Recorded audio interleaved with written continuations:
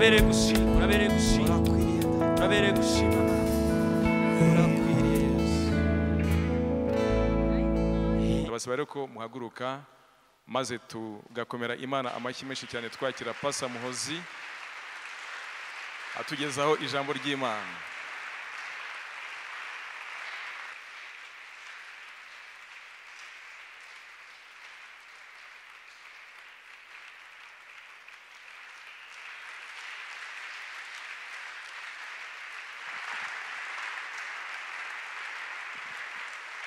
Haleluya.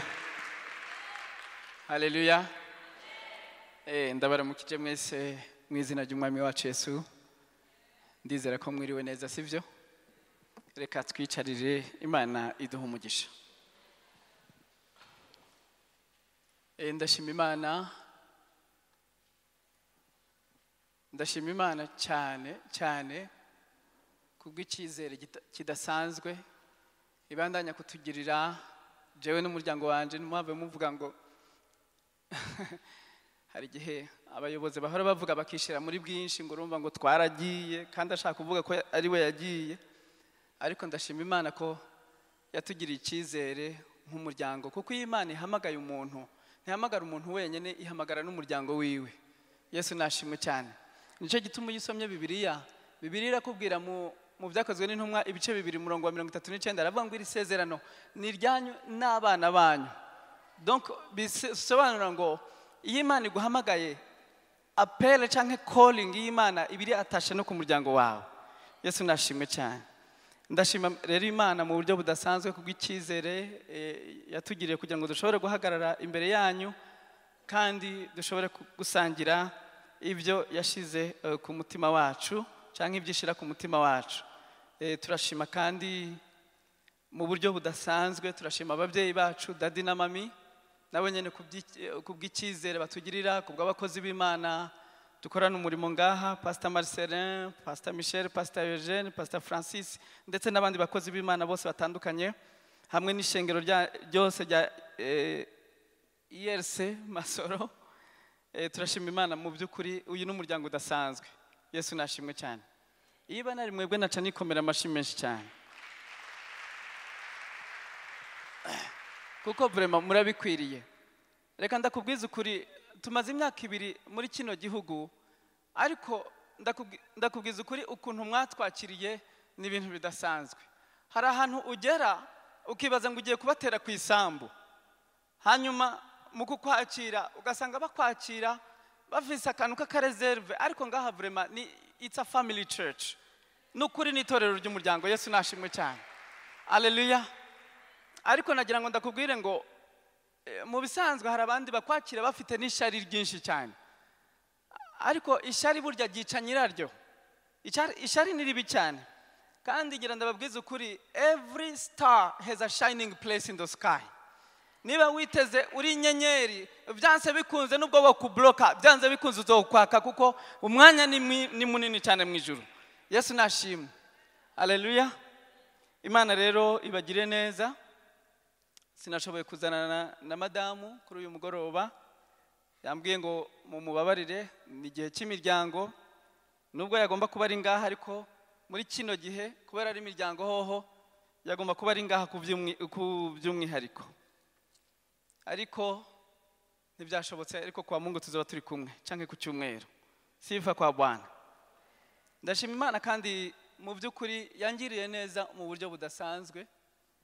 Reka ndakubwiza ukuri, ikintu cya mbere Yesu yampaye kumumenya, yampaye kwakira Yesu, kumwakira mu buzima bwanjye. Nibaza ko agakiza ariyo mpano ya mbere umuntu ashobora kwirata mu buzima bwiwe. Yesu nashimwe cyane. Iyindi mpano ya kabiri Imana yampaye vraiment umugore twumvikana. Yesu nashimwe. Nukuri ndashima Imana cyane. Complicité vraiment full. Yesu nashimwe cyane. Haleluya. Nasabye Imana umugore w'inzobe. Nsaba Imana, ndabwira Imana, Mana ndagusabye vraiment uzompa umugore w'inzobe. Uzompa umugore w'inzobe Mana. Uzompa umugore w'inzobe. Imana irangije. Imana irangije. Ngiye gushaka. Imana irambwira ati mu bisanzwe jewe nshobora gukora cyane ibirengeye ibyo musaba n'ibyo mutekereza bihwanye n'ubushobozi bwanje bukorera muri twebwe.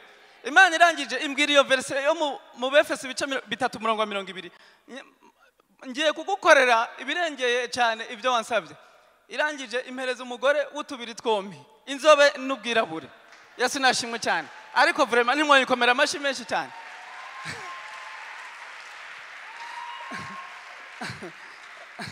Irambwira ati singiye kuguha inzobe gusa ariko ndaguha n'ubwirabure nabwo. Ariko vraiment iyo Mana iteye ubwoba. Nagira ndakubwira ngo ibyo uri kurasaba yiteguye kuguha ibirengeye cyane. Amen. Yemba ni mwebwe nari kuvuga ngo amen nini cyane. Hallelujah. Hallelujah. Amen. Reka tugende mu ijambo ry'Imana tudatevye kugira ngo umwanya ubundi nkunda kugira introduction ndende niyo makosa yanje nkunda kugira. Ariko icyo ndabakundira ntimukunda kuraba ibintu kuntu biba bitonze, introduction, body, conclusion. Introduction, corps et développement et conclusion. Mwebwe muyoborwa n'umwuka w'Imana sibyo? Kandi abayoborwa n'umwuka wera nibo bana b'Imana. Kera tukiri muri secondaire ndibuka twari muri cycle supérieure muri lettres modernes, twiga muri lettres modernes. Hari umuprofesseur yitwa Masangu umukongomani yatwigisha histoire. Hanyuma uwo muprofesseur akavuga justement nyinshi cyane. Je n'umuhungu twicarana yitwa Kinono Valeri. Hanyuma Kinono ndamubwira nti Kinono, ubu tugiye kwandika justement Masangu inchuro avuga justement muri kuru yose. Hanyuma Masangu akavuga ngo justement, tugaca twandika kamwe, justement kabiri, justement gatatu, justement kane, justement gatanu. Yesu nashimwe cyane.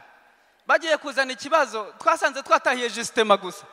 Twasanze turafyura amaso abandi bariko barumviriza naho twebwe turi muri justement.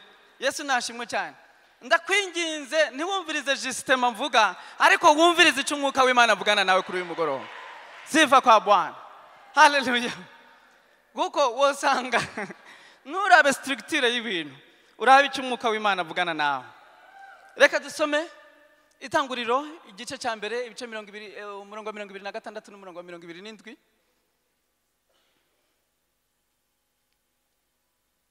Aravuga ngo Imana iravuga ngo ati tugire gute tureme umuntu agira ishusho yacu ase natwe, batware amafi, batware ni au pluriel sibyo, ni muri bwinshi, batware amafi yo mu nyanja n'inyoni n'ibisiga byo mu kirere n'amatungo n'isi n'igikururuka hasi cyose.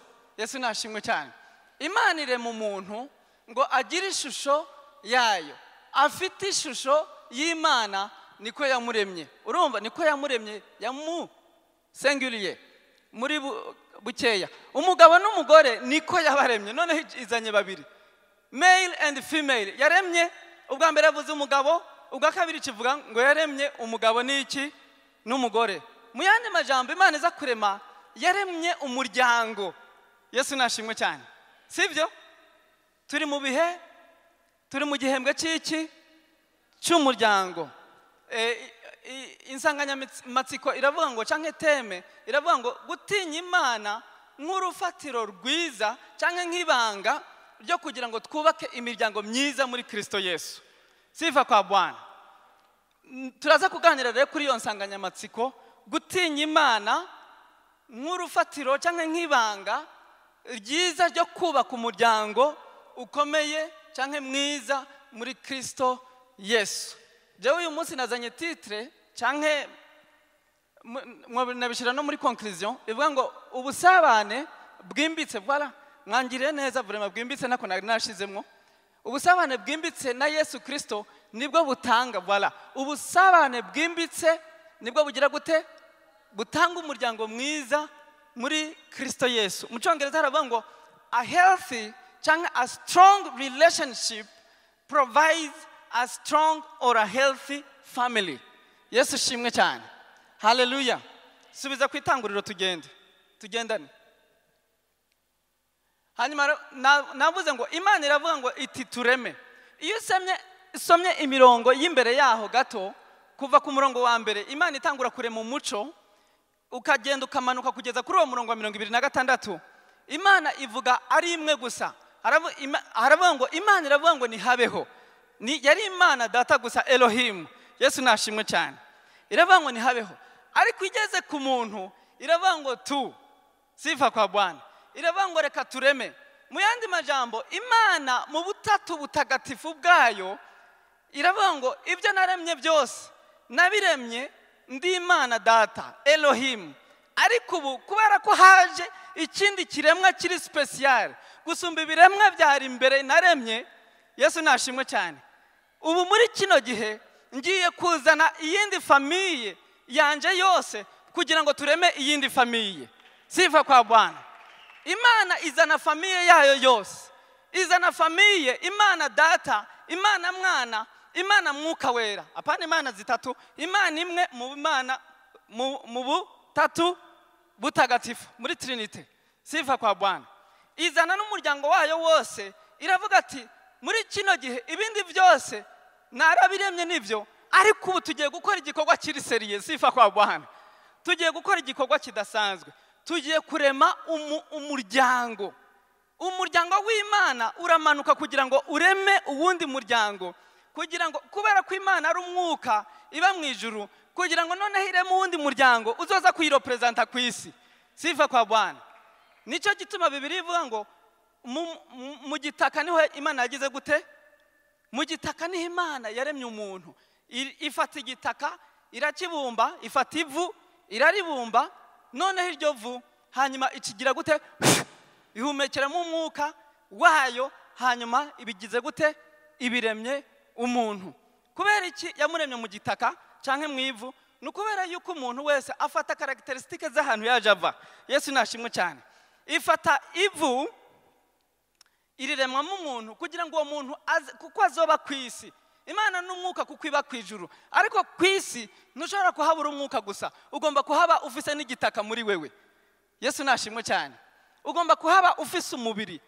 Nico gituma inzoka imaze gukora icyaha, Adamu na Eva bamaze gukora icyaha, Imana yarabajije, irabaza ngo Adamu uri hehe? Hanyuma Adamu iramubura. Nuko itamubona. Munsubize turiganirira. Yesu nashimwe cyane. Munsubize turiganirira. Suko Imana yari yamubuze. Sifa kwa Bwana. Kuko Imana ibera hose icyarimwe, ikabonera hose icyarimwe. Nuko Imana ntiyamubajije ngo uri hehe kuko yabuze ahari. Yaramubona, ahubwo yashatse kumubwira ko yatakaje position yiwe initial. Yashatse kumubwira ati wewe position wayitakaje. Sifa kwa Bwana. Nico gituma Yesu Kristo yaje kugira ngo adusubize muri ya position twari twaratakaje muri Adamu. Sifa kwa Bwana. Nico gituma Bibiliya ivuga ngo abari muri Kristo Yesu nta rubanza bazocirwamwo, kuko basubiye hahandi bavuye hahandi baciriwe urubanza muri Adamu, none bari muri Kristo muri ya position yabo initiale, nta rubanza bazocirwako. Yesu nashimwe cyane. Kubera ko basubiye muri position yabo bategereza kubamwo. Muri iyo position rero niho Imana yari yararemeye uwo muryango. Niho Imana data, Imana mwana, Imana mwuka wera yari yararemeye uwo muryango wa Adamu. Bibiliya iravuga ngo irema ubwa mbere irema nde? Irema Adamu. Yesu nashimwe cyane. Imaze kurema Adamu, ariko havuze ngo yaremye abantu bari uburyo bubiri. Sibyo? Umugore n'umugabo. Mu yandi majambo yabaremeye bose icyarimwe, ariko Eva yarakiri muri Adamu. Yesu nashimwe cyane. Hanyuma abana nabo bari bakiri hehe? Bari bakiri muri Adamu. Nukuvuga ngo bose bari bapakiye muri Adamu. Nukuvuga ngo umuryango wari upakiye mu mugabo. Yesu nashimwe cyane. Sifa kwa Bwana. Umuryango Imana yari upakiye mu mugabo. Urumva umugabo kuntu Imana yaremuhaye ubushobozi budasanzwe. Imana yaramuhaye ubwiza budasanzwe. Bibiliya iramubwira ngo abo bantu batwara iki? Baganze amafi, nukuvuga ngo bazobe mu nyanja. Ikindi iravuga ngo bagire inyoni n'ibisiga mu kirere baziganze. Yesu nashimwe cyane. Ikindi naco amatungo n'isi yose n'ikiguruka cyose bakiganze. Sifa kwa Bwana. Mu yandi majambo, Imana Adamu yari yaramushize mu kirere, imushira ku isi, imushira no mu nyanja, kuko hose yari afise marke yiwe. Sifa kwa Bwana. Murumva ko Imana yari yaremye umuryango w'abantu mu buryo budasanzwe cyane. Yesu nashimwe. Ikindi naco igiye kubarema, ibarema ku munsi wa gatandatu. Iminsi 5 yose ibanza kubaremera iki?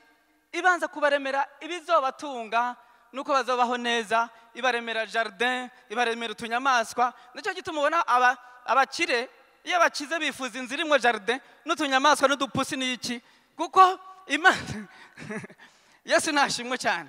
Ibanza kubashiraho ibintu byose bikenewe, jardin n'imbuto. N'abakire uzosanga barya imbuto, ariko twebwe kera ntazo twarya. Yesu nashimwe cyane. Sifa kwa Bwana. Kubera ko ivyo bintu imbere yuko Imana irema umwana w'umuntu yari yarabishizeho. Reka ndakubwire, ikibazo kiza, igisubizo cyaraje kera. Sifa kwa Bwana. Ikibazo cyawe ukibwire yuko igisubizo gihari already. Irangije kurema ibintu byose, ikiravuga ngo rero ko namuremeye ibintu byose azokenera, reka uyu muryango rero noneho ndawureme. Sifa kwa Bwana. Murambona iyo abantu bagiye kubyara bishoboye, barafata icyumba cyabo bakagisiga, ari umukobwa bakagisiga rose, bagashiramo ka Tom and Jerry hariya hirya, bagashiramo utuntu twinshi, bagashiramo utuntu twiza. Umwana yaza, reka mbabwize ukuri, ninde muntu yishoboye arabyara ataguze imyenda y'umwana? Namanike ikiganza turabe. Kubera iki? Babanza gutegura aho umwana azoshikira. Kubera byose biva ku Mana. Imana imbere yo kurema umuryango yabanje kuwutegurira aho umuryango uzoshikira, kugira ngo umuryango ugire gute? Ugwa hashashe. Yesu nashimwe cyane. Ariko iyo Mana ntimoyiha amashi menshi cyane.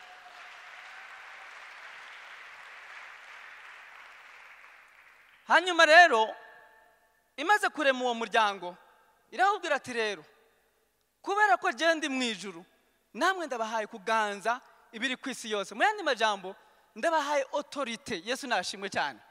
Ndabahaye autorité, ndabahaye dominion, ndabahaye autorité, ndabahaye no gutwara no kuganza. Urumva Imana yari yarahaye umuntu ikintu kidasanzwe. Mu yandi majambo, uko Imana yari mu ijuru, nawe yaramubwiye ati nawe ganza ibi byose, nawe ganza. Ariko umwana w'umuntu amaze kugira gute? Amaze gukora icyaha, atakaza iki? Atakaza kwa kuganza kw'Imana yari yaramuhaye, atakaza ubwiza, atakaza icyubahiro Imana yari yarakimuhaye, atakaza ubwiza, atakaza icyubahiro, atakaza iby'Imana byose yari yaramugiriye. Sifa kwa Bwana. Imana rero iravuga ngo nubwo bimeze gutyo, umwana w'umuntu sinzogira gute? Sinzomuheba. Itangura rero noneho kugira gute? Itangura kugira icyo bita plan de la rédemption. Itangura umugambi wo gucungura iki? Umwana w'umuntu. Imana iravuga ngo mwana w'umuntu, naho wampevye muryango, naho wampevye jewe sinzoguheba. Yesu nashimwe cyane.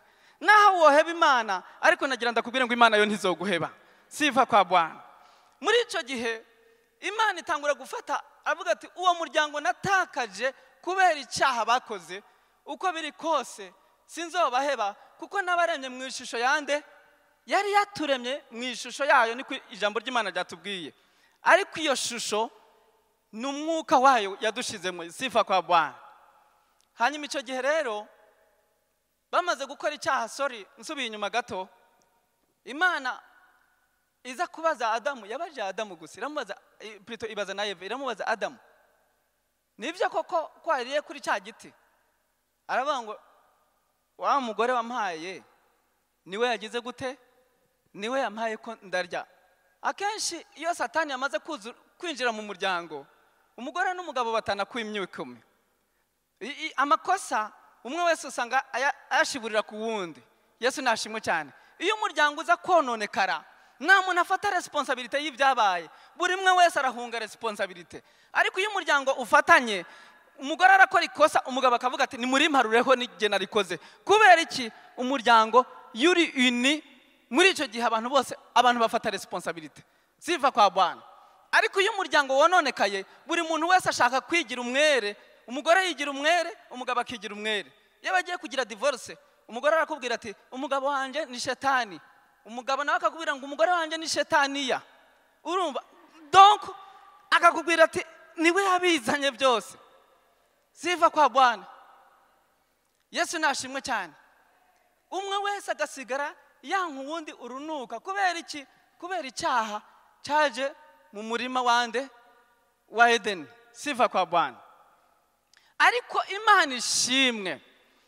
Imana ishimwe cyane ko umuryango Imana itigeze iwuheba, kuko umuryango ni Imana yateguye kuganzirizamwo, ni Imana yateguye kwiheshereza icyubahiro. Hanyuma Imana igira gute? Itangura noneho umugambi wo kugira gute? Wo gucungura umuryango wayo wari waratakaye. Muri icyo gihe igira gute? Ifata Enoke yaraje, ntiyashoboye kugira umuryango wo kuducungura. Bano wabaraje ntibashoboye kugira umuryango wo kuducungura, kugeza aho Imana izoja ahantu bita Uri w'Abakarudaya. Umugabo yitwa Aburahamu iramubwira ati Aburahamu, vangaho muri Uri y'Abakarudaya, muri wewe nyene niho imiryango yo kwisi nzosubira kuyicungurira. Sifa kwa Bwana. Itangura noneho kwironyera umuryango muri Adamu, plutôt muri Aburahamu. Nico gituma iyo usomye muri Matayo igice cya mbere bagiye kuvuga genealogy ya Yesu, urunganwe rwa Yesu, ntibatangurira kuri Adamu, batangurira kuri Aburahamu, kuko niho umuryango w'Imana watanguriye. Yesu nashimwe cyane. Sifa kwa Bwana. Batangurira kuri Aburahamu, kuko niho Aburahamu niwe watanguye kuba sekuruza w'iki? Niwe sogokuruza w'iki? Wabizera. Niwo imiryango yose yo mu isi yaherewemwo umugisha. Sifa kwa Bwana. Uyu munsi twitwa abuzukuru bande? Abuzukuru ba Aburahamu, kuko Aburahamu niwe yatanguje neza umuryango w'Imana, wa muryango Imana ishaka. Uyu munsi rero twebwe ibyo turiko turagendera mu mugisha wa Aburahamu. Sifa kwa Bwana. Ndagerageza kugira ngo nshobore kudekora. Icyo gihe rero Imana noneho itangura nkuko nabibabwiye, itangura kuzana gucungura, kugira ngo itangura kuzana abantu bayo, ihamagara abantu bayo kugira ngo icungure umuryango wayo, kuzogeza aho izozana inde? Adamu wundi wa nyuma ari we Yesu Kristo, kugira ngo ashobore kuducungura. None nkuko nabivuze, asubize wa muryango wari waratakaye, awusubize muri position initiale. Nico gituma kubera ko Imana ariyo designer, ari Imana yashizeho umuryango, biragoye kugira ngo uwundi muntu wese, iyo umuryango wononekaye, biragoye kugira ngo haze uwundi mu mekanisiye wose yoza gufikisinga umuryango wari we umuryango, kubera ko Imana niyo yaremye umuryango kandi niyo uwumentena. Yesu nashimwe cyane. Imana niyo ya creator y'umuryango, niyo executor y'umuryango, niyo kandi ikora maintenance y'umuryango. Iyo haje umuntu kugira ngo abikore ibyo bintu binamunanira, kuko n'Imana ibishoboye cyane gusa. Yesu nashimwe cyane. Haleluya. Nico gituma y'umuryango wononekaye, ikiwusubiza hahandi muri ya position Imana ishaka, nugutinya Imana, nukwakira Yesu Kristo, ugatinya Imana, ahasigaye umuryango wawe ukagira gute? Ugasubira muri cya kibanza cyo kugira gute? Cyo kuganza. Nico gituma bamwe muri twebwe tumaze gukizwa, hari imiryango yacu yabaye reconcilier kandi yari yarankanye. Yesu nashimwe cyane. Ndabesha, hari abantu bakijijwe kubwo gusengera imiryango yabo, imiryango irasubirira kundana kandi. Kubera iki? Kuko Kristo yayijemo. Imana yacishimwe cyane. Iyo Kristo yaje ahantu hose hacika paradizo. Sifa kwa Bwana. Igisambo ku musaraba cyaramubwiye ngo Yesu, rata uzunyibuke. Yesu yacishuye ngo iki? Yagiye ngo uyu munsi jewe nawe turaba tuheri hehe? Turi muri paradizo. None bari muri paradizo ntibari kuzimu kiriya gihe? Ko Yesu Kristo yamaze iminsi 3 mu kuzimu akazuka, ntibari bwashike muri paradizo y'Imana. Bibiliya iravuga muri paradizo y'Imana ko ari mu ijuru. Yesu nashimwe cyane. Sifa kwa Bwana. Ariko kubera yuko bari kumwe na Yesu, aho Yesu ari hose hacika paradizo. Naho yoja mu muriro, umuriro ucika paradizo. Urabibaza Abedinego na Shadarake na Meshaki, bari mu muriro, ariko Bibiliya iratubwira ngo nta n'umwotsi wabanutseko, kuko bari kumwe na Yesu Kristo. Yesu yagiye ahantu ahaca paradizo, ndakurahiye ukuri kw'Imana. Iyo agiye mu muryango wononekaye, uwo muryango urasubirana ugacika paradizo. ejo bundi twarabibonye ngaha, hari umuryango wari waramerewe nabi ariko Yesu awugirira neza, umuryango urasubira urumvikana. Kubera iki? Kubwo gutinya Imana. Imana itugirira neza. Nibaza ko ijya ari example typique mwabonye ngaha Papa Gode ukuntu Imana yamugiriye neza ikamusubiriza hamwe umuryango. Kubwo gutinya Imana kwiwe, Imana umuryango wiwe irasubira kandi irawusanasana, irawurestora. Yesu nashimwe cyane. Yesu nashimwe cyane. Hari ahantu ijambo ry'Imana riravuga ngo Yesu Kristo ariko aravuga muri Yohana ibice 10:10, haravuga ngo naje kugira ngo zironke ubugingo, kandi ubugingo bumeze gute? Ubugingo busagutse, niko mu Kirundi bivuga. Naje kugira ngo intama zironke ubugingo. Yesu Kristo si intama gusa, ariko yaje no kugira ngo imiryango ironke ubugingo, imiryango kandi ironke ubugingo busagutse. Yesu Kristo ntigera atanga ibintu byuzuye gusa, atanga ibintu bisagutse. Sifa kwa Bwana. Bibiliya iravuga ngo yansize amavuta mu mutwe, igikombe canje kiragize gute? Kirasesekaye. Imana ntigera itanga umuryango umugisha wuzuye, itanga umugisha uri overflowing. Sifa kwa Bwana. Umuryango itanga umugisha na abundance. Yesu nashimwe cyane. Nico gituma iyo habaye gutinya Imana mu muryango, ibyo batakaje byose, amahoro yatakaye arasesekara mu muryango, umugisha watakaye usesekara mu muryango, umuvumo wari waraje hatangura kugira imigisha y'uburyo bwose mu muryango, abari barabuze akazi ugasanga mu muryango karaje. Yesu nashimwe cyane. Kubera iki? Kubera gutinya Imana kw'abantu kubasubiza muri ya position initiale yo gusubira kuganza no kugira icyubahiro n'ubwiza. Sifa kwa Bwana. Nagira ndakubwira ngo umuntu nyumviriza mwene data, nta handi imiryango yacu ishobora gukirira uretse muri Kristo Yesu, uretse gutinya Imana kwacu, uretse sukwakira Yesu Kristo gusa, ariko no kugira gute? No kugira ubusabane n'umwami wacu Yesu Kristo mu buryo bwimbitse. Sifa kwa Bwana. Bibiliya iravuga muri Zaburi ibice 16:11, haravuga ngo mu bwiza bw'Imana uzamenyesha inzira y'ubugingo, imbere yawe niho hari ibyishimo byuzuye, mu kuboko kwawe kw'iburyo hari ibineza neza iteka ryose. Imbere yawe niho hari iki? Hari ibyishimo bigize gute? Byuzuye imbere y'Imana, muri presence y'Imana. Bibiliya iravuga mu Cyongereza ngo in the presence of God there is fullness of joy. Hallelujah. Niho hari umunezero usesekaye. Mu gutinya Imana niho hashobora kugarukana umunezero wabuze mu miryango, niho hashobora kugarukana vino nziza yatakaye mu miryango. Yesu nashimwe cyane. Sifa kwa Bwana. Hari igihe Yesu Kristo bigeze kumutumira mu bukwe bw'Ikana, ngira ngo nico gitangaza yatanguye gukoreraho. Muri ico gihe Yesu bamutumiye, Bibiliya iratubwira ngo yakoze vino isumba uburyohe iyaki iya mbere. Abantu baratangara baravuga ati mbega iyi vino kwisumba uburyohe iya mbere. Icyo Yesu Kristo akoze cyose kiza gifite uburyohe gusumba ibindi byose. Ndakurahiye, kiza gifite uburyohe. Iyo Yesu yinjiye mu muryango, uburyohe bwo mu muryango busumba uburyohe bwose twigeze kumenya. Yesu nashimwe cyane. Oh haleluya. Apolinere yaravuze ngo asali ya nyuki, ngo Yesu ni kama asali ya nyuki, ariko je nibaza ko asumba asali ya nyuki kweli. Yesu nashimwe cyane. Nibaza ko uburyohe bwa Yesu busumba ubw'ubuki, sibyo? Nukuri hari abandi ngo uko Yesu bamuvuze niko nanje namubonye, ariko nibaza ko n'uyo muntu vraiment iyo ndirimbo sindayihakanye, mugabo je ntitwemeranya nayo. Yesu nashimwe cyane. Haleluya. Kubera uko Yesu bamukubwiye si kumubona, wamusanga arengeye cyane uko bamukubwiye. Sifa kwa Bwana.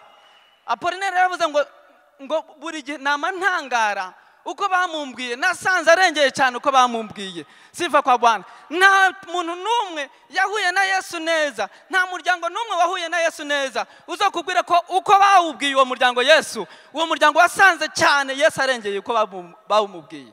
Sifa kwa Bwana. Haleluya. Haleluya. Reka dusome undi murongo, hari undi murongo twagize. Yes. Twavuze ngo tugitangura turavuga ngo ubusabane, iyo ugiranye ubusabane na Yesu Kristo, iyo ugiranye ubusabane relationship n'Imana, iyo ugiranye ubusabane ubusabane bwimbitse butanga umuryango ugize gute? Butanga umuryango mwiza cyane.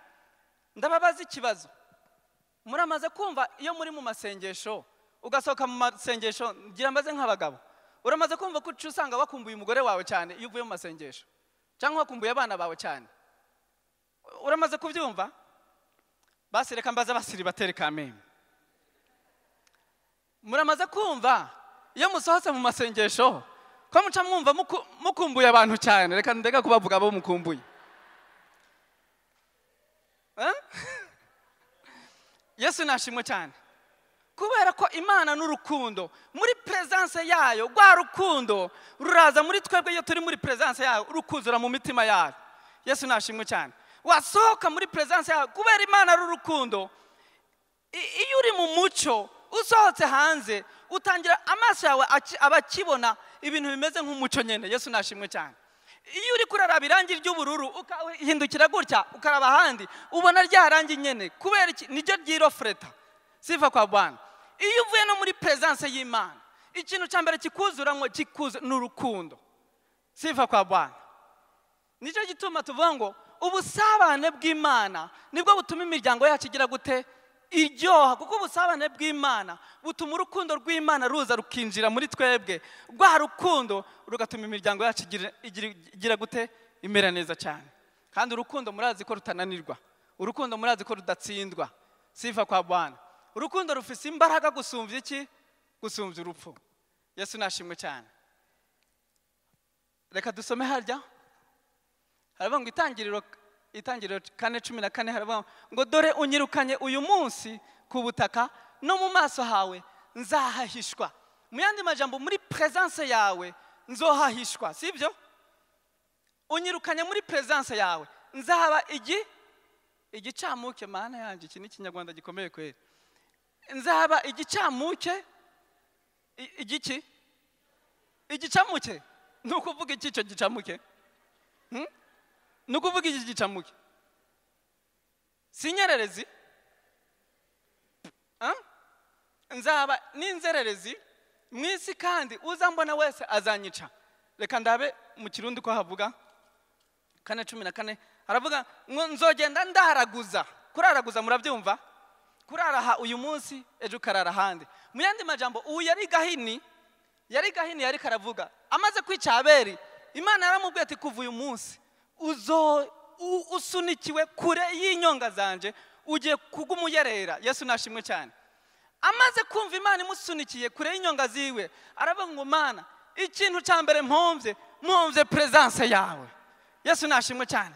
Ikintu cyambere yarogrese relation yiwe n'Imana, kuko yarazi ko relation yiwe n'Imana ari ituma ubuzima bwiwe buryoha. Sifa kwa Bwana. Nagira ndakubwira ngo relation yawe n'Imana ni ituma ubuzima bwawe buzoryoha. Sifa kwa Bwana. Iyo umuntu adafitaniye relation nziza n'Imana, n'imbuto, ndakubwiza ukuri, imbuto ziba nke cyane. N'imbuto ziba nke cyane. Ndabesha? Kubera kamere ifata lo dessus. Ariko iyo umuntu afitaniye relation yimbitse n'Imana, buri gihe uwo muntu usanga n'ubuzima bwiwe bugenda buhinduka, kubera uko relation iba deep niko n'umuntu agenda arahindagurika. Uko umuntu agenda agwiza relation n'Imana, niko n'ubuzima bwiwe bugenda buragira gute? Buhinduka. Sibyo? Uko rero imiryango yacu igenda isabana n'Imana, niko n'imiryango yacu igenda iryoha. Iyo umuntu asabana n'Imana, niko ubuzima bwiwe bugenda bugira gute? Bugenda buryoha. Sifa kwa Bwana. Uraza kenshi iyo abantu bafise ubusabane n'Imana bukeya cyane, ugasanga iyo bafitaniye ubusabane n'Imana buke cyane, uzasanga kenshi bakunda kuba busy mu bindi bintu. Yesu nashimwe cyane. Iyo umuntu arushe, ikintu cyambere akora gushavura. Ishavu rikunda kuza abantu, iyo abantu barushe barakunda gushavura cyane. Muramaze kubibona? Iyo abantu barushe barakunda gushavura. Kubera iki? Ariko akenshi iyo umuntu ari muri presence y'Imana, rya shavu presence y'Imana irazi karinyoha, ikakuzuza urukundo nkuko nabibabwiye. Donc uko ubusabane bugenda bugwira, niko ishavu rigenda rigabanuka, ugasanga wuzuye urukundo rw'Imana. Wasoka rero ugasanga nta kindi utanga, kandi umuntu ntashobora gutanga icyo adafise, atanga icyo afise. Sifa kwa Bwana. Nukuvuga ngo muri icyo gihe uba ufise urukundo rw'Imana, utereza gutanga urukundo rw'Imana. Kandi iyo utanze urukundo rw'Imana nta kindi bishobora gutanga uretse ukuryoha mu muryango. Imana ishimwe cyane. Gahini rero aravuga ngo nzogenda ndararaguza. Mu yandi majambo, iyo umuntu ataye ubusabane bwiwe n'Imana, ataye relation yiwe n'Imana, nta kindi. Uyu munsi ararangaha, umugabo arashobora guta ubusabane bwiwe n'Imana agatangira kuraraguza mu ngo zitandukanye. Yesu nashimwe cyane. Yesu nashimwe. Ibyo nta probleme, bamwe barabizi ariko nta ngorana, n'abandi namwe muzobimenya ntacyo. Sifa kwa Bwana. Atangura kugenda agira gute? Araraguza akaba inzererezi. Hanyuma uko bigenda bigira gute? Gahini yaravuze ngo uzambona azanyica. Mu yandi majambo yaciye aba vulnerable mu gifaransa. Aravuga ngo mu yandi majambo aravuga ngo uzambona azagira gute? Azanyica, kubera protection y'Imana yamvuyeko. Yesu nashimwe cyane. Iyo tugirana rero ubusabane n'Imana, hagenda haraba protection, ugasanga umuntu rero ari en sécurité, kandi ugasanga ubuzima bwe buraryoha. Imana yacu ishimwe cyane. Reka dusome uwundi murongo. Hari uwundi murongo.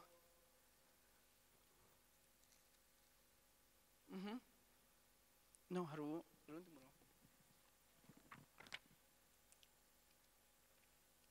Hari uwundi murongo.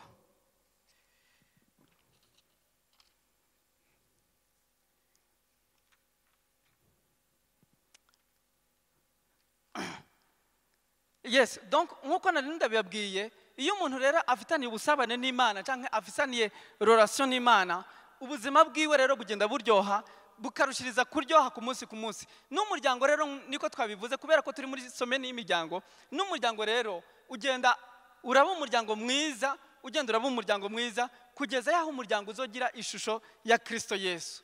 Sifa kwa Bwana. Nagira ndakubwira ngo muntu nyumviriza, iyo niwashira umuryango imbere, mu gupfa kwawe uzopfura umuhirwe, ariko niwashira ibintu imbere, mu gupfa uzokwicuza. Mu yandi majambo nshatse kuvuga ngo if you put your family first, you will die a happy person, but if you put things first, you will die regretting. Yesu nashimwe cyane. Hallelujah. Kubera ko umuryango Imana iza kurema, umuryango yashizemo ibanga ridasanzwe, yashizemo autorite yayo mu buryo budasanzwe. Imana irubaha imiryango cyane. Yesu nashimwe. Muri Bibiliya turabona Yakobo ahamagara abana biwe muri Itanguriro 49. Ahamagara abana biwe agiye gupfa kugira ngo abahezagire. Abahamagaye atangura kuri Ruben, imfura yiwe. Iramubwira ati, Ruben, warakarenzo mu mfura, wari imfura, wari umuntu adasanzwe, ariko kubera ko buriye uburiri bwa so Yakobo, ntukibaye imfura, aramuvuma. Sibyo? Usomye Geneze 49 cyangwa Itanguriro 49 niko bimeze. Ntukibaye imfura, mu yandi majambo aravuga ngo umugisha wose w'imfura wateza kugira urawutakaje. Kubera iki? Kuko utumviye so, ukaryamana n'inshoreke yiwe. Kuko Ruben yari yarakoze ikosa, aryamana n'inshoreke ya Yakobo. Bibiliya iravuga ngo kuko yuriye uburiri bwanje. Reka tuhasome neza kugira ngo dutahure. Itanguriro 49.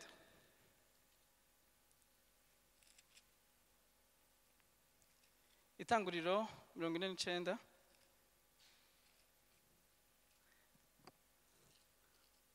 49. Reka tusome ku murongo wa 3. Haravuga ngo Reyubeni, uri imfura yanje n'inkomezi zanje n'ubuzibura bwanje. Warakarenzo mu cubahiro, warakarenzo mu bubasha. Nkuko amazi asuriranya niko nawe umeze. Nuko ntukibaye akarenzo, kuko wuriye uburiri bwa so ukabuhumanya, mbere yuriye aja mu buryamo bwanje. Iyo dusomye muri Geneze nyene 49, haravuga kuri Yosefu, umugisha wa Ruben waciye uja kuri Yosefu. Yesu nashimwe cyane. Reka dusome ku murongo wa 49, umurongo wa 22. Haravuga ngo Yosefu ni ishami ry'igiti cyama cyane. Ishami ry'igiti cyama cyane kiri hafi y'isoko. Amashami yacu arenga uruzitiro rw'amabuye. Abarashi bamuteye kubabara, bamurasha imyampi, baramuvumbukira. Kadusome kuri 26, haravuga ngo imihezagire yanje iso irengeye iyo basogokuru bahezagira, ishika ku misozi y'intava igarukira, aho imisozi y'intava igarukira, izoba ku mutwe wa Yosefu mu gitwariro cy'uwagizwe mukuru muri bene se. Yesu nashimwe cyane. Wa mugisha kubera kutumvira ababyeyi, umugisha wari kuri we ucuva kuri we ucuja kuri Yosefu, kuko Yosefu yumvira ababyeyi biwe cyane. Bibiliya iravuga mu Banyefeso ibice 6 iravuga ngo bana mwubahe so na nyoko kugira ngo mugire amahoro mu gihugu kandi murambire mu gihugu. Yesu nashimwe cyane. Mu yandi majambo, kutubaha umuryango ababyeyi bawe bishobora gutuma ukenyuka kandi ukabura n'amahoro, sibyo? Ibi byose byerekana autorite n'imbaraga Imana yashize mu muryango. Iyo uravye Deuteronome ibice 33 umurongo wa 6 canke gutegeka kwa kabiri ibice 33 umurongo wa 6 haravuga ngo Mose agiye gupfa akoranya imiryango 12 ya Isirayeli, ayikoranya yose arayitondeka gutya. Hanyuma umuryango wa Rubeni asanga ni umuryango mukenya cyane. Iyo reka tuhasome naho turabe. Reka tuhasome gutegeka kwa kabiri ibice 33 umurongo wa 6.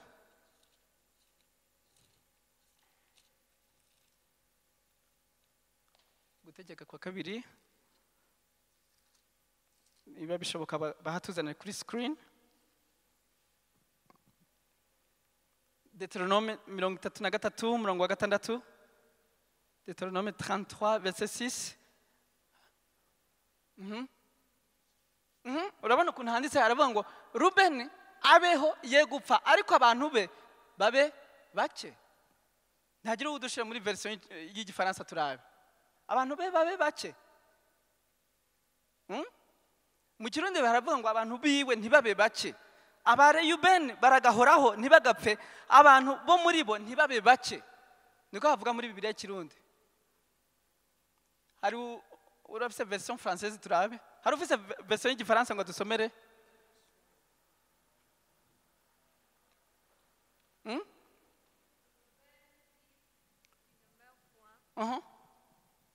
Et que ces hommes soient nombreux. Et que ces hommes soient nombreux. Kubera ko Mose ariko arabatondeka gutya, yasanze umuryango wa Rubeni ari umuryango uri muto kandi umuryango uri kurahona. Yesu nashimwe cyane. Kubera umuvumo Yakobo se wabo yari yaravumye umuryango wa Rubeni, bituma bagira gute? Bituma Mose abona ko umuryango wahonye. Noneho Mose aza kubavumura.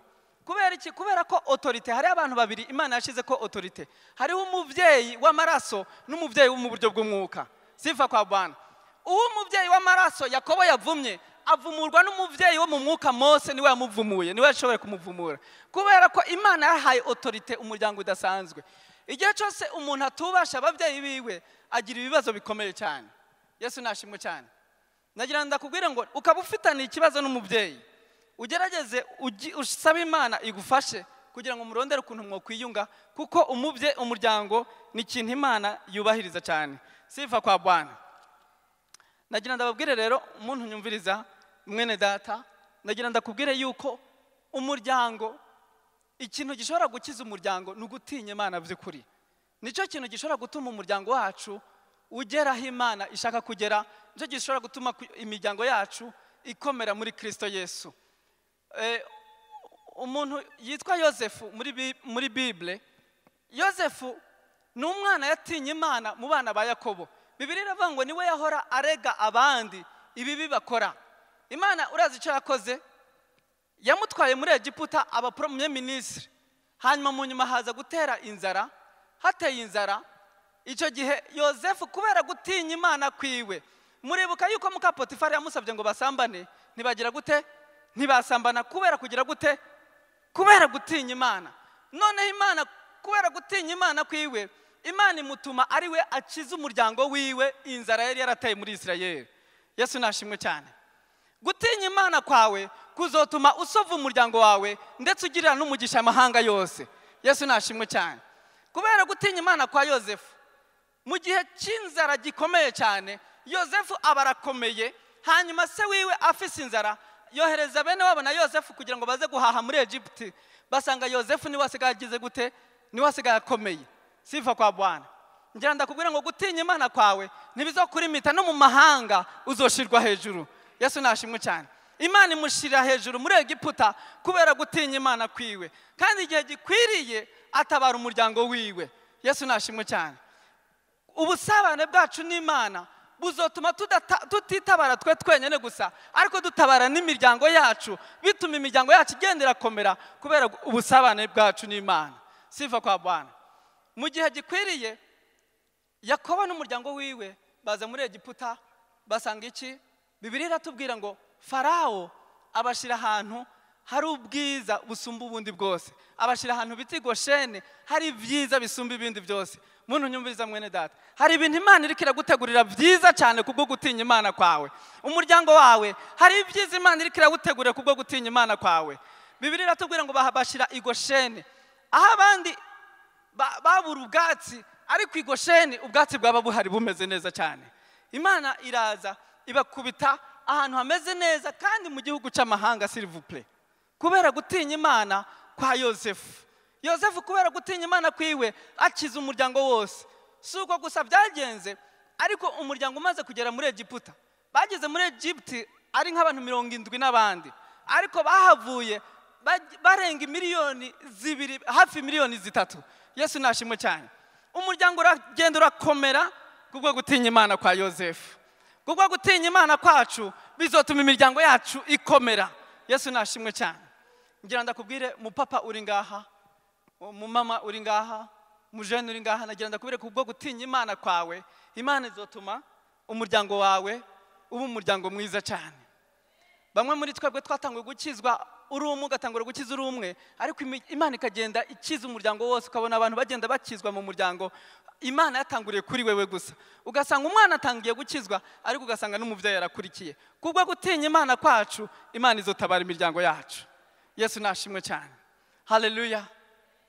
Nagira ndakubwira ngo ubusabane bwawe muri Kristo ukomeze gutinya Imana, ukomeze kugira relation yawe n'Imana. Ubwo busabane uzogira bwimbitse n'Imana, niko Imana izogenda itabara umuryango wawe.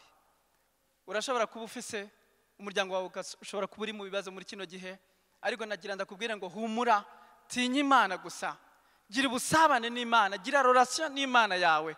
Uko biri kose, byanse bikunze umuryango wawe, Imana izowutabara. Yesu nashimwe cyane.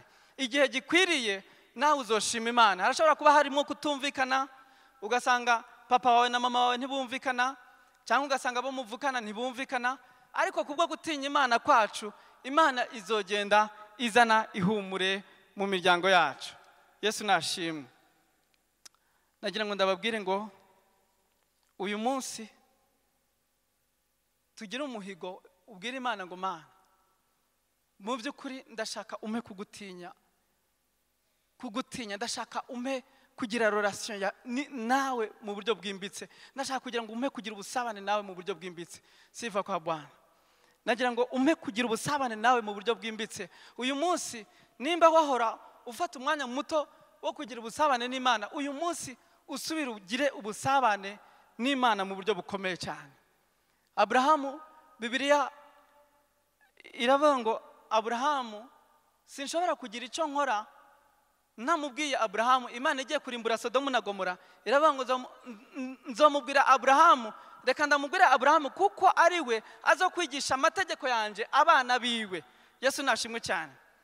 Imana imugira inshuti kuko Abrahamu yarafise umutima wo gutinya Imana, kandi akongera agatoza umuryango wiwe. Mupapa uri ngaha, ntitugafata abana bacu ngo tubatware muri Sunday school ngo natwe duhita twigira. Yesu nashimwe cyane. Niba ufata umwana wawe ukamutwara muri Sunday school ugaca wigira, nawe niyakura niko azoza arabigenza, azoza arafata abana biwe abatwara muri Sunday school nawe aca yigira. Yesu nashimwe cyane. Ariko uko tubatoza niko abana bacu bazokura. Bibiliya iravuga mu Migani ibice 22 n'umurongo ndibaza wa 3, haravuga ngo toza umwana wawe indera akwiye kugira gute, akwiye kwamana ngo azorinda asaza atagira gute, atarayivamwo. Dutoze abana bacu gutinya Imana, abandi nabo twitoze gutinya Imana. Ibyo nivyo byonyene bizozana umuryango mwiza muri Kristo Yesu. Haleluya. Nagira ndakubwire ngo nimba uri ngaha kabubabajwe n'umuryango wawe, cyangwa kaba atakibazo ufise mu muryango wawe, reka duhaguruke ku maguru yacu abiri, tubwire Imana ngo Mana, ndashaka gutunga umuryango mwiza muri Kristo Yesu. Nta yindi kado Imana ishobora kuguha uretse gutunga umuryango mwiza inyuma y'agakiza muri Kristo Yesu. niyo kado yindi ikomeye Imana yoshobora kuduha, ikado yo kugira umuryango mwiza, yo kugira umuryango wubaha Imana. Iyo umuryango utubaha Imana uba umeze nk'inzu itagira igisenge. Inzu itagira igisenge buri kintu cyose kirayinjiramo, ariko iyo umuryango wubaha Imana haba hariho protection kuri iyo nzu. Yesu nashimwe cyane. Habamwe amahoro kubwo gutinya Imana kwacu. Data, mu izina rya Yesu ndagushimiye Mana kubwo kugira neza kwawe, ndagushimiye kubwo imbaraga zawe, ndagushimiye Mana kuko ari we wenyene mu kukubaha Mwami no mu kugirana ubusabane nawe, niho honyene dushobora kugira imiryango myiza Mana. Ndakweretse imiryango imaze iminsi ifise ikibazo Mwami, imiryango irimo abantu batandukanye Mana, niwe waremye imiryango, niwe ushobora kusubira kuyunga. Kandi ndasabye ufise ikibazo mu miryango wiwe Mwami, wongere wunga umuryango we mu izina rya Yesu. Mana, abariko baraca mu bibazo, umugore n'umugabo batumvikana Mwami, reka uzane umutima wo kugutinya kugira ngo Mwami wanje Data twese uri mu juru ushobore kurepara iyo miryango mu izina rya Yesu Kristo. Reka Mana imiryango Data twese uri mu juru yatandukanye Mwami, ndasabye ngo habemwo kugutinya kugira ngo wongere uyisane Mwami, wongere uyirestore mu izina rya Yesu Kristo. Mana, turakweretse n'imiryango yacu, uhoraho ndakwinginze uzane kugutinya mu miryango yacu Mwami, kugira ngo bakumenye Mwami. Abatarakumenya mu miryango yacu reka bakumenye, bongere bagutinye, bongere bagendere mu mategeko yawe, bongere bakubahe kugira ngo icubahiro cyose kibi cyawe. Mwami, ndagushimiye, urakoze Mwami, mu izina rya Yesu Kristo. Komeza kutwereka kandi akamaro k'umuryango Mwami, komeza kutwereka mu izina rya Yesu Kristo Mwami importance y'umuryango mu buzima bwacu, kugira ngo Mana tumenye neza yuko uhoraho wishimira imiryango ikubaha. Urakoze Jehova, ndagushimiye kugira neza kwawe. Ezagira umuntu wese ari muri iki kibanza mu umugisha mu izina rya Yesu, amen, amen. Mani bahezagire. Ndagira nsaba umuntu kaburi ngaha, ikintu cyonyine gishobora kugira neza umuryango wawe ni ugutinya Imana muri Kristo Yesu. Kaburi ngaho kabutarakira umwami Yesu, ndagira ndagusaba uzamura ikiganza umwakire, kugira ngo noneho gutinya Imana gutangurire kuri wewe, cyangwa niba utaramwakira kugira ngo uzugire umuryango mwiza muri Kristo Yesu. Nta handi tubonera imiryango myiza inoze imeze neza irimo amahoro, kuko amahoro Yesu atanga asumba ayandi mahoro yose tworonka. Nta handi tworonkera amahoro akwiriye asendereye uretse mu miryango irimo Kristo Yesu. Niba utaramwakira nagira ndakubwire ngo uyu mugoroba zamura ikiganza cyawe umwakire, uba isoko ry'umugisha mu muryango wawe, uba isoko y'amahoro, uba isoko y'umunezero. Haleluya. Nta uri ngaha kugira ngo tumufashe yakire umwami Yesu. Niba twaramwakire twese, Imana iduha umugisha. Murakoze, Imana ibagire neza. Abataragira imiryango bariko barasaba Imana kugira ngo ibahe urugo, ndabasengera kugira ngo mu izina rya Yesu Imana izibaho imigisha mu ngo zanyu, izibaho imiryango itinya mu izina rya Yesu. Nimba uri kurasengera umugabo, ndavuga ngo Imana iguhe umugabo ayitinya mu izina rya Yesu, ayubaha, agendera mu mategeko yiwe. Nimba uri kurasengera umugore, ndagira ndagusengera mu izina rya Yesu kugira ngo uhoraho aguhe umugore yubaha uhoraho, yubaha Imana. Bibiliya iravuga ngo umugore yubaha uhoraho niwe ashimwe gusumba ibindi byose. Imana ibahezagire, tuzosubira ku munsi wa Mungu.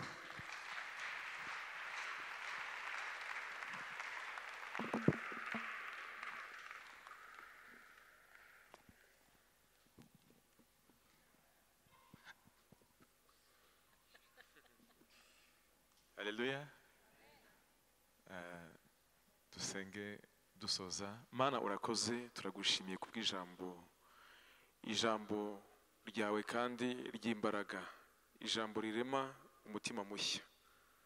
Reka mwuka w'Imana tukomeze turitekerezeho, ukomeze utuyobore, kandi Mwami tube abantu koko bahindutse, abantu bashyitse, abantu ukoresha iby'ubutwari, turema imiryango mishya, imiryango ikomeye, imiryango ikunezeza.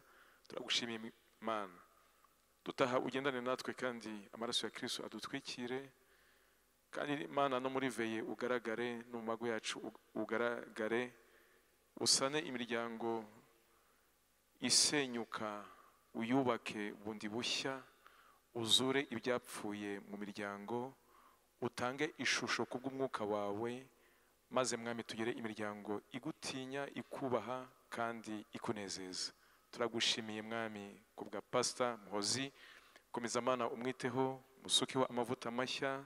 Witeka Mana urakoze mwami kuba twariye neza, reka dukure mu mwuka tukunezeza muri byose kubwa Kristo Yesu umwami n'umukiza wacu.